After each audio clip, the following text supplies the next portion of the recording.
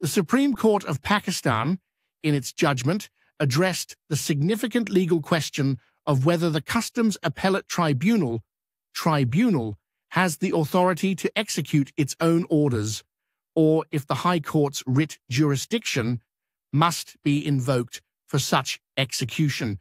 This issue arose from a case involving the seizure of gold and a vehicle, i.e. by customs officials, and the subsequent legal proceedings.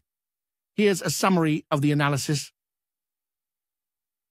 Background: the tribunal had ordered the release of certain items not found to be of foreign origin and the release of a vehicle upon payment of a fine.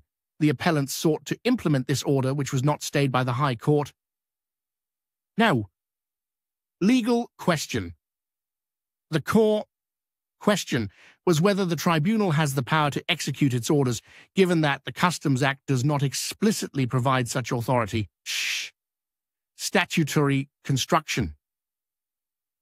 The court applied principles of statutory construction, citing Maxwell and other precedents, to conclude that when a statute confers jurisdiction, it also implies the power to execute that jurisdiction effectively.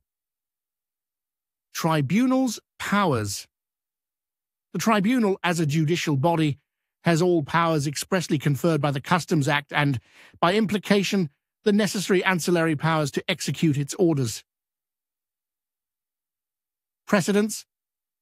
The court referenced cases from Pakistan and other jurisdictions to support the view that tribunals have the power to execute their orders, even if not explicitly stated in the statute. Conclusion.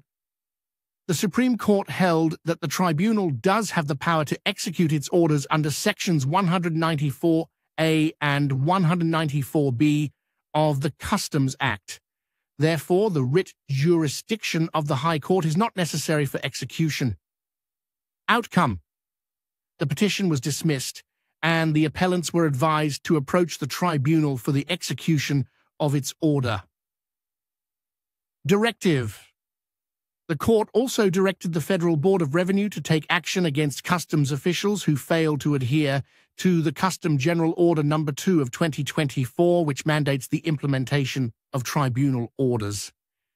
This judgment underscores the tribunal's complete jurisdiction within its domain, ensuring that its orders are not merely symbolic, but can be effectively executed without the need for High Court intervention.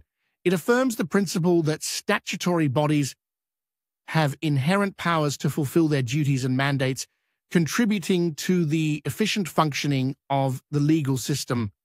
The decision also emphasizes the importance of adherence to legal directives by enforcement officials to uphold the rule of law